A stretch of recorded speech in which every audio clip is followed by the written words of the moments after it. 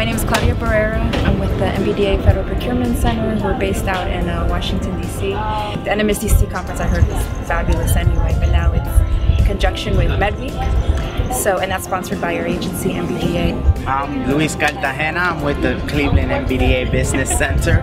I'm also first-time attendee to the NMSDC National Conference. We have clients that have been here also exhibiting, part of the exhibit fair that occurred yesterday, and gives us time to support them and also be here to kind of do some business development for some of our clients that couldn't make it down. So like today I've spoken to a couple of companies that are doing very well in the government space, utilizing the 8A certification. One particular company I talked to, they have to diversify and start getting into the private market.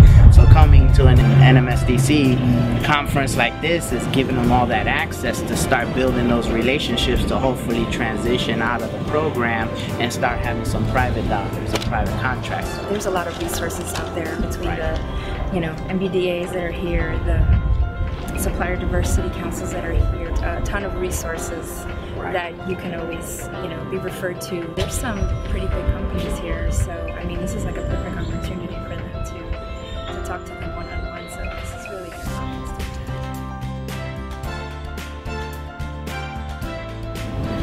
Bring a team.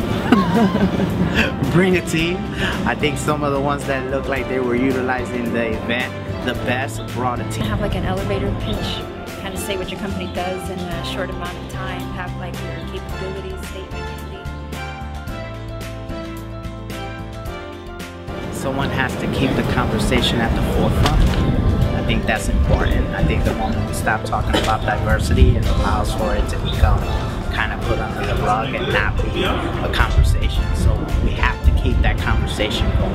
If you're going to be in the supply diversity space, you have to experience this conference.